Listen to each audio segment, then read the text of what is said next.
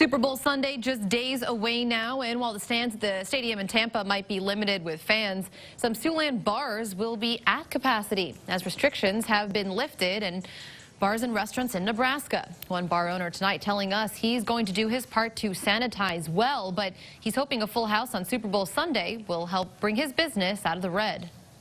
For a lot of us, this is our livelihood. This is how we feed our families. So hoping people understand that, and obviously we're trying to take precautions as much as we can, but again, like I said, we have to make a living somehow.